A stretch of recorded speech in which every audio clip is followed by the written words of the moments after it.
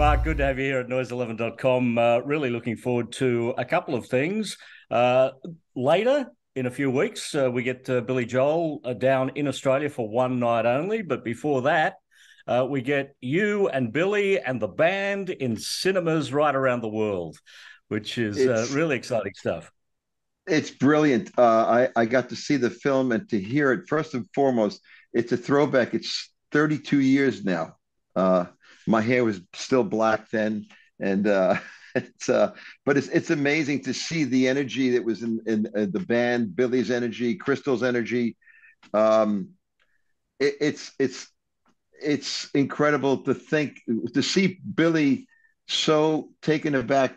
First of all, I'm a Yankee fan from forever, and to see him so humbled by the house that Ruth, it's to rock the house that Ruth built is such a great title, and it's exactly what we did. And the thing that stands out in my mind is how when we were there, uh, I had my arm around Babe Ruth's monument with my Jimi Hendrix T-shirt because I'm a big Hendrix fan, obviously. But um, it was so it just took me back from the time I was about 6 or 7 years old that I first went to Yankee games. Um, Being there was just it just brought us all back. And Billy being from the Bronx, you see there's one scene where he's between I believe it's between Italian restaurant and when he plays Take Me Out to the Ball Game, he just looks up like this.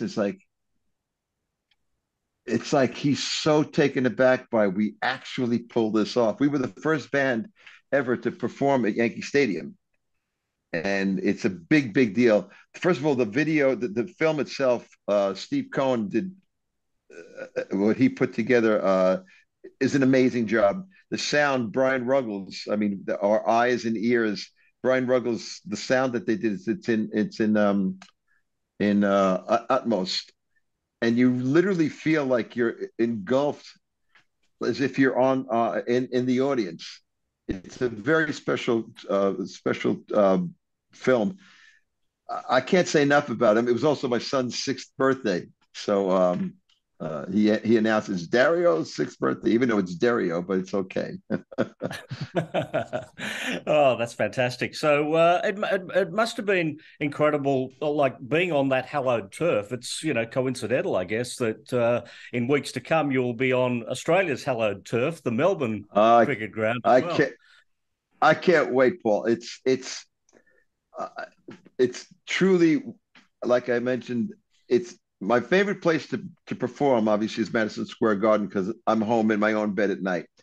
But second to that, I love Australia. I absolutely love Australia. I love the people. I love the culture. I mentioned I love Noosa. I loved, and we'll be in Melbourne. Melbourne is such a fantastic city. It's so vibrant, and I can't wait. I can't wait. I can't wait for the 19-hour flight to be over. To tell you the truth, but it's but that's part that comes with the turf, right? Well, you get a stop over in New Zealand, so that's not too bad either. Yeah, there's that. Yeah, there's that. Yeah, but I didn't mean to make such light of it. There's that, but the point being, it's a long haul. But when you get there, in the past we've spent a couple of weeks there, and it's beautiful. Yeah, I mean, you know it. You know how beautiful your country is. I don't have to pat you. I love the great Australian expression, but I don't know if I could say it on radio. It's Oh, you go for it. oh, you're great, man. Oh, you're wonderful. One of my best friends. Oh, I'm having a piss in your pocket. I'll see you later, man. That's one of my favorite expressions of all time because you know exactly what it means. Yeah. I'm having a piss in his pocket, and you're off with it. But uh, it's we can't wait. We really can't wait to get there. Well, you've had quite a bit of experience with Australia, haven't you? You've had a few Aussies Yes, pop up on in concert with you in New York City. yes, John and Stevens, for one. Our friend yes, John John, I that love John. jumped up and joined. I love John. Absolutely adore John. Yeah, he's one of the true he really is. In fact, one of my dearest friends, Charlie Drayton, played with Cold Chisel for some time. He's now with Bob Dylan, but John's amazing. John's a force to be reckoned with, as you know. So, Yes, and and one of another one that springs to mind is Brian Johnson, not an Australian, but he fronts my, an Australian band. let me tell you, yeah, but just if you can understand half of them, I adore Brian, adore him. One of my favorite talents of all time, and one of my wife's favorite is well, we call him Diesel, but Mark Michael Lazat Lazar. is. If I'll tell you what, I got to sit in with his band for one song. I traveled after a Billy gig. I like an hour to get there for the last song, but I'll do it again 100 times. An incredible musician. Australia's got so many great singers. Jimmy Barnes. You got it just goes on. It must be in the water. I'm not quite sure what it is, but it's pretty special. Well, did you know? Here's some news for you. Did you know that as of yesterday, it is now Doctor Jimmy Barnes. Jimmy received a doctorate from the University of Adelaide this week. I beg your pardon, Doctor Barnes. Well, my dear friend Ringo, he's a doctor and a sir as well. Doctor Doctor Barnes, could you come to the ER, please, Doctor Barnes? That's fantastic. Now, when was this? When did this happen, Paul? This happened yesterday. Oh, brilliant! Same day that Aaron Judge hit 61 home runs. I don't know if you got that news down there. It's a big deal. It's a big deal for us. It's like not like cricket where like it's going to go on till next week. This happened last night, so I'm just kidding about cricket, by the way. So, Let's not go back to Billy. I just want to frame the albums that you were on with Billy. Like you, I think the first album would have been Innocent Man, followed by The Bridge. yes, yes. The Innocent Man, followed by the bridge, followed by uh, Kopek, whatever it was that we called that in Russia, The Russian, yeah. and yeah, the trip to Russia. Yeah, those are the three I was on, and then of course the greatest hits. We did a bunch of stuff. Stormfront happened while I was out with Hall and Oates, but uh, one of my favorite Billy records would have to be the Nylon Curtain because it didn't receive the accolades of, let's say, The Stranger or The Innocent Man. It was like in between those albums, but the songs on there are epic. I mean, you have a song like Goodnight Saigon, um, Where's the Orchestra, which to me is like one of the greatest pieces of music. I could listen to that over and over again. Allentown, uh, Scandinavian Skies. It's one of my favorite. And again, it's one of the ones that don't get the it didn't get quite the public accolades, but it's brilliant.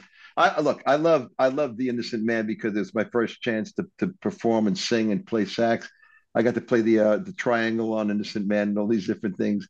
And that band was the reason people should go and see the movie. The movie brings back it brings back it, it was a whole different animal. And I've been with Billy now 40 years, and each iteration of the band, I pulled out a library card for that word, by the way, Paul. Each iteration that I've been through has been they're snapshots in my career and in my life. Um, Liberty is a phenom. Liberty's playing on that particular film. Liberty, Skylar Deal, Jeff Jacobs, Crystal was just fresh in the band by about 8 months by the time we did that. I think 8 or 9 months. But her energy, Billy's energy, it's just incredible to see that now. It brings me back to well, I don't know if you know this, but we played the Garden about 2 months ago, and Olivia Rodrigo sat in with us. Did you hear about that? Oh yeah. And yeah, okay, so she's 19. So I'm not going to get the exact numbers right, but her mom's probably 42 or let's say 45 for argument's sake. She'll hate me if making her older, but let's say she's 45. Okay. So The Innocent Man was recorded in 83. So that's God, how long ago is that? Wow, It's that's 39 years ago. it's 39 years ago. So her mom would have been 5 or 6, let's say, for argument's sake. So fast forward 40 years, and Olivia Rodrigo is singing Uptown Girl with Billy Joel. And what I'm trying to get at is how this film brings back that whole time of the band as it was, the people as they were, the crowd. There are people who first coming to see Billy Joel now that weren't born when the record was done, let alone when the video was done, let alone when any of it. I mean, Billy's career is spanning 50 years, Mm. which is it's another milestone. Um, I'm blown away by his presence currently. The band is smoking. But the point I was making before is the band that's on the in the film is incredible. It's just the you, look you something the genie's out already, but that It captures a film moment in time. 1,000,000%, Paul. The film, if it's almost like if you weren't around to see it then, here's an opportunity to see it now. It sounds amazing. If people say, "Oh, I saw that like in whatever year it was released," they won't get it because what they've done is they've put it in is it 4D? I forget what the all the terminology. 4K. It's Yeah. 4K. Thank you. 4D, 3D, 4D. 110, 120, whatever. No, it's in 4K. It's an incredible visual. It comes at you. It's like remember the I don't know if you had the you probably did the JBL commercial where the kid's hair is blown back because the sound of the speakers. It's that intense. It really is that special to see and hear. So, I mean, I can go on and on, but it reminds me how much I miss certain people who are not that are not. I won't say they're not in the band, so I don't. I mean, there are just certain friendships that I wish I could hold on to. Certain people I hold dearly in my heart and soul that I wish I could still say were um, as much of a part of my life as I wish they could be. Mm. It must have been incredible at the time that you joined Billy's band because he was already a superstar at that point. Hmm. Uh, so, tell me about how nervous you were when you had to go. Was it an audition? How did it come to be that you became a member, such an important member and the long-term guy, member of Billy Joel's I band? that that I became the guy. Yeah, Well, I'd been touring with Foreigner for about 18 months prior to that. Foreigner 4, remember that record? yeah. Okay, I'm all over that record, singing, playing sax, and just about not the solo on Urgent. I always qualify that as Junior Walker. But I sang all the vocals on Jukebox Hero and myself, Mutt Lang, Lou Gramm. So I'd already been out doing like big stadiums. So to say I was nervous is not true because I'd been through a lot. And believe me, I'm not jaded and think I had it in the bag. But Doug Stegmeyer, may he rest in peace, was the musical director at the time. And he said, please learn um, Only the Good Die Young. I can't remember the second song. And then Just the Way You Are. Excuse me. And I said, sure. And I shed things. If I'm going to do something, I'm going to get it right. So I sat for like a week and learned the parts, played it, and made sure I had it right. When the solo for Just the Way You Are came up, I just Billy stops, hold the best stop. I'm like, oh crap, did I screw up this? I thought I screwed it up. And he's like, just get out of here. He walks up to me and he leans up and gives me a kiss on my cheek. He said, as long as you want to be in my band, you've got a place. And he's kept his promise, and I think I've kept mine. So that's how that went down. But and it's he was a megastar. But as far the fact that I had toured with Foreigner, I won't say it made it easier to get into, but those are tremendous shoes that I had to fill. Frankly, I replaced Richie Canada, who did all those tremendous solos. I always try to. I really give credit, like I just did for Junior Walker. The reason I had that great gig is because people perform. The solo for Just the Way You Are is one of the greatest saxophonists of all time, Phil Woods. He played that. whenever someone comes up to me and says, "Hey, great solo on Just the Way You," I said, "No, no, no, no. That's Phil Woods," and I had the honor of doing his solo. And that's the most important thing is that we maintain a sense of humility. I mean, we're playing big deal. I love when my UPS guy or the FedEx guy, "Yeah, you're a rock star." I said, "Yeah, well, my wife's got me getting a gallon of milk, so what else? There's something else I can do for you." It really is important because once you start to believe the hype, you're going to lose. Because if you're going to listen, if you're going to read the good, you damn well better read the bad. And you know, that's just how it is. Yeah. What about touring with Ringo? That must have been a lot of fun getting Uh, out and actually getting to perform Beatles songs with a Beatle. Hold on a second. Can you see that? Oh yeah. That's my boy. Well, he's I've told Bill, there's one point where Billy and Ringo had a conflict. First, to answer your question, it's the greatest joy in my life. Aside from my family, the birth of our sons, and the time I spent with my family, it's the greatest joy because do you remember the first? It won't be long, yeah, yeah. The first Beatle record that Yeah. changed everything. I heard John Lennon's voice. I'm like, what is that? My Titi Iris, my godmother, bought me the Meet the Beatles on February 9th. At the first time I heard the whole record, and that night they were on the Ed Sullivan Show, and I'm like, wow, what is it? But his voice, what he sang, "It won't be long yet," which I think is the right key. Uh, it blew me away. And then getting to perform with Ringo. First of all, I played with John in 75 or 70. I think it was 75. We did one of his last performances live. And I've worked with Paul and I've worked with Ringo. I'm still working with Ringo. I'm the luckiest person you might ever interview, and I know that, and I don't forget it. But working with Ringo, first of all, I could say this: he loves me. He allows me to do what I do, and I adore him. And I've played with some of my absolute, uh, the greatest inspirations in my life: Jack Bruce from Cream, Gary Brooker from Procol Harum. I mean, the list goes on. Steve Lukather, who's one of the most amazing musicians of all time. Uh, Colin Hay, who calls himself Australian, but is he Australian? He's No, he's Australian, yeah. actually. He, Well, he grew up here in Melbourne. yeah, I know, He's but I actually thought he was born born in in Scotland. Scottish. Born in Scottish. I'm talking Scotland. about Yeah. Scotty. Yeah, Yeah. yeah. But no, he's an Australian. He's one of my favorite people in the world. First of all, he's an incredible songwriter, an amazing singer. But beyond that, he's an amazing storyteller.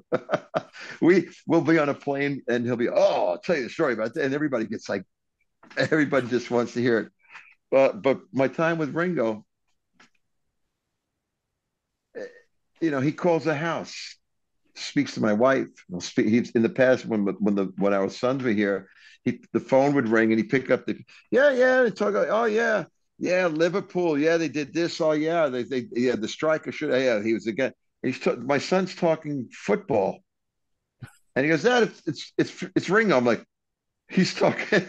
He's got he takes us in like family, and it warms my heart. That's all I could say. And what I was going to say was there was a time when Billy and Ringo it was 2013, in fact, exactly the last time I was out with Ringo. Ringo had already booked a tour, and you know, it was I think in February we were going down South America rather, and Billy says, "Oh, we got a thing. It's going to be like whatever month it was, February or March, I can't remember now."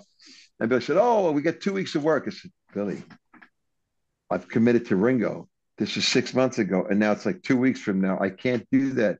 And Ringo, I'm sorry, Billy did this. He goes, "Billy Joel, Ringo Starr, Billy Joel, Ringo Starr." He goes, "Okay, you got it." He was so cool about the whole. First of all, again, that goes back to Billy's uh, persona, who Billy is. He loves the Beatles. He loves the music, and he said, "You got to go with him." And that was. I mean, it was one of the greatest moments. It was. It was also one of those moments like, "Oh my God, how do you tell Billy Joel you can't do a tour?" And the fact that maybe I have to tell Ringo I couldn't do it, because that happened once before.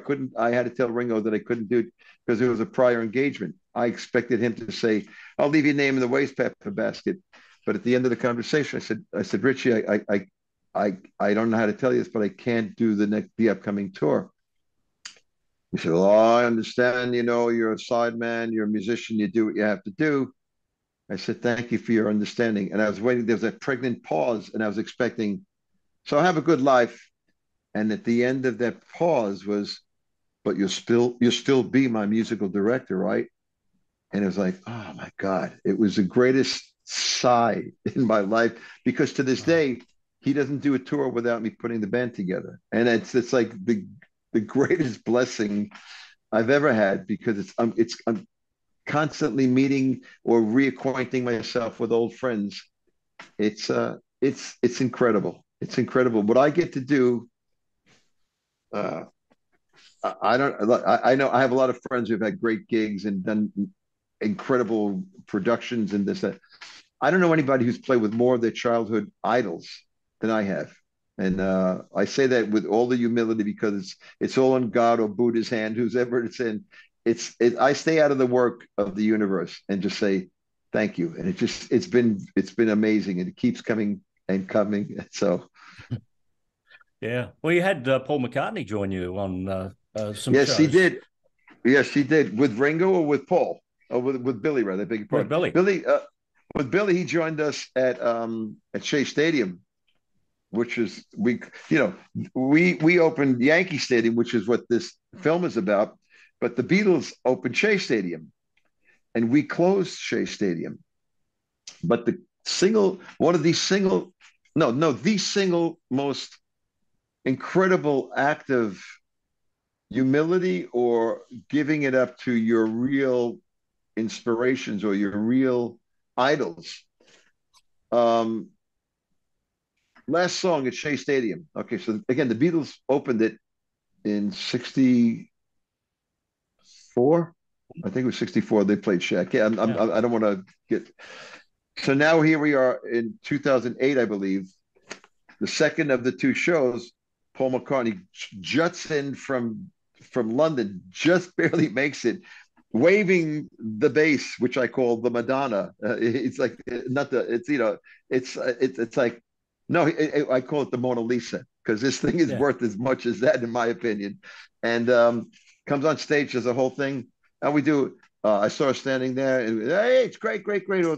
And the last song of the entire evening is "Let It Be," right? Mm.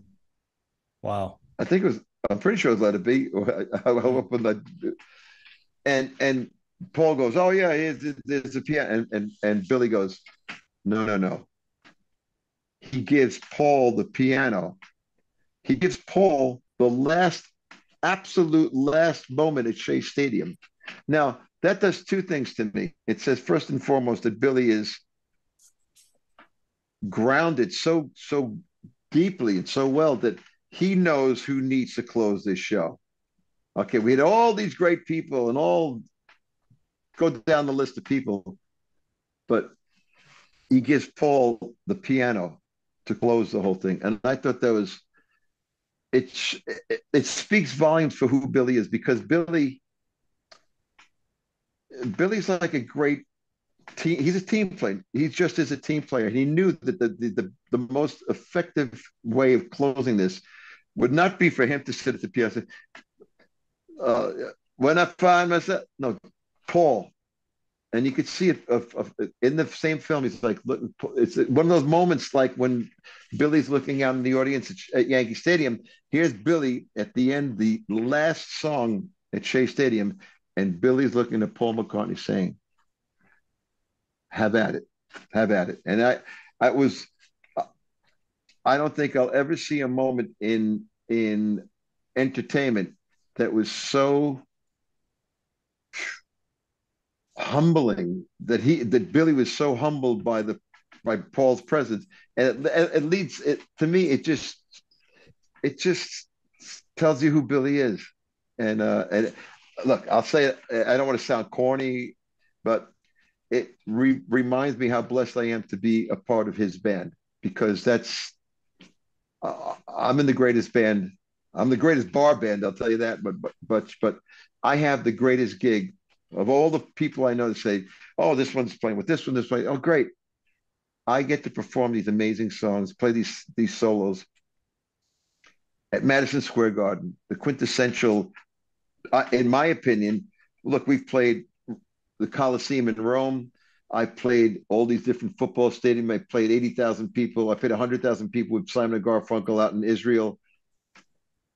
Madison Square Garden with Billy Joel is like the cherry on top of the sundae with all the sprinkles, but that's the piece that does it all month after month, and they still come. And that brings me back to there are people coming to see our show now that weren't born when half of these records were done.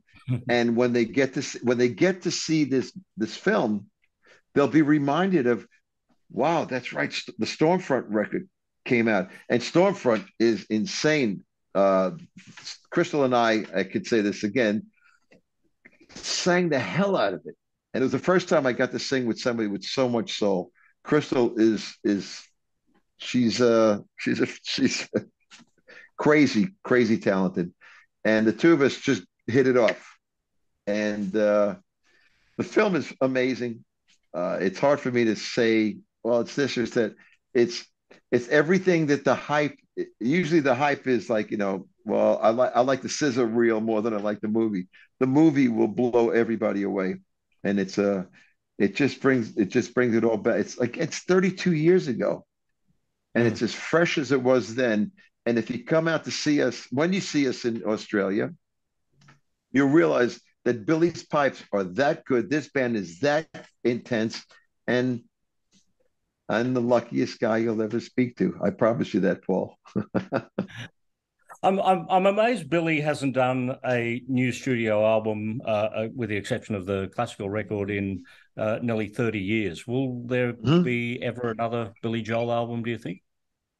That's above my pay grade, frankly. And but I believe, there's so many people who put out stuff and keep putting out records and, in a sense, competing with their catalog. Billy is very content with his body of work, I believe. Again, I can't speak for Billy, but I think about the body of work, and God forbid he should put out a record and it means so much to him. And there's, oh, it's not The Stranger, it's not this and that. Then you have to actually deal with, uh, uh, uh, you hate to say it, but those who can't do teach, and those who can't teach Jim, that expression. And the critics, they're quick to say, oh, it's this, not that. And I don't know that Billy wants to get up against that. And I don't know that he deserves to have to get up against that. It's, will there be look, my favorite songs are, like I mentioned, Where's the Orchestra, but Leave a Tender Moment Alone, which is, Mm. even though I'm in love. And the bridge is the same four notes in a totally different key in a different place. It's brilliant. His songwriting is brilliant. This is the time, which to me speaks now better than ever, because this is the time we should start to grasp as diverse and as screwed up as the divided states of America are, or the divided countries in the world are. We need to realize this is the time to remember. This is the time. I mean, I'm a grandparent. I have a 5-year-old grandson. This is the greatest time in my life, and Billy affords us to have this music to play. The, the the thing that always comes to mind every time I speak to people, I mean, at the end of the night after a show, people are, oh, can I take a picture? Sure. Of course you can take a picture, and they say, you don't mind. I say, I would mind when people stop asking if they can take a picture, because that means we've fallen out of grace. But the point I'm making is what I leave most people with, and to me, it says it all. Right now, more than ever, because you know that it's me they've been coming to see, to forget about life for a while. Life is dark right now. I mean, there are things going on in the world. The last thing we need to do is put on the news. What you need to do is come out to a show you need to be a punter and come out and see a show or go to see the film, because that will you will be taken out of the dark frame of mind that we're all in right now. I mean, I look, I don't watch the news personally, and I live up in the woods, so my world to some extent is unaffected. I shouldn't say, it's not fair to say unaffected, but I don't allow it. Same way when I speak about the stage, I call the stage my emotional moat, because nothing can penetrate me. When I'm on stage, that's who I am. And that's the most important thing to me, is that you're not allowed to bother me with income tax or any of that. It just all goes away. And right now, we need it all to go away. We need it all to just, and if it's 2 hours or 2.5 hours at a concert, or if I can't remember if it's 90 minutes, the film, whatever time you could spend with this man's great work. And I look, I say it all the time. People think, oh, you're making a big, he's a, Tony Bennett calls him the walking American songbook. It's like, wow, that's Tony Bennett. You know, when we did the last play at Shade, the one thing that came to mind, the only thing that was missing was, if my mother was alive to see me play with Tony Bennett, I would have been done, because she was a lover of great songs and great music. And that's the one sad part about that, you know, both my parents. But the point being, Billy is that I mean, I don't know anybody, and I'll say this out loud. John had Paul, Elton has had Bernie, and I think, well, the only person, if I could say this, the only person I think is in Billy's league is Paul Simon, who I adore. But as far as the tunesmith and lyricist, and as far as having a 3-minute photograph that you could say, oh, I was going out with this girl, and we did, you know, you could actually remember where you were when you hear these songs. I mean, I'm older, so to me, when I hear the Beatles, or when I hear Jimi Hendrix, or when I hear Cream or Procol Harum, that's my era. But in the 70s and 80s, I don't know anybody who has more of a stamp on people's lives than Billy. And that's just the truth of the matter. I'll go up against anybody that say, what about this song? I'll say, hey, how about this? So you could tell I love my job, right? Quick question. Peter Gabriel, the So album. Tell me a quick story about that. Quick story. I was playing a dive bar in Manhattan. There were like 12 people in the audience, and there was a singer who was not the greatest singer I ever backed in my life. And this guy walks up to me. It was his girlfriend that was the singer. And he says, hey, here's my card. You mind if I call you sometime? I said, sure. Fast forward like 7, 8 years, and I get a call from this guy named Jimmy Fallon, who was a producer rep. He was representing Danielle Lenoir at the time. And he called me and said, hey, Mark, I'm wondering if you can come down to this power station. I'm like, oh, crap. I hope it's not for his girlfriend, because she was not a great singer. It was to do so. And the point of this whole story is, when you do something, give it everything you've got, because you never know who's listening. And that's how that went down. It's one of my favorite record. I say some of the most fun I ever had with my clothes on. So that session was amazing. And there wasn't everyone says, who wrote that? I said, that's the first thing I played. Peter said, play the first thing that comes into your mind, mate. And I went, ba ba da da ba da. That was a God's honest truth. I played that, and I'll learn the secret real quickly. It's in E flat. And if you put two songs back to back, put Sledgehammer and Superstition back to back, and you'll see where I came from. Wow. There's some insight. Well, thank you, Mark. Go pack your bags, and we'll see you in Australia in a month or so. My absolute pleasure, Paul. Be safe, and I can't wait to get down under. Great to talk to you. It was a pleasure. Likewise, Paul. Peace.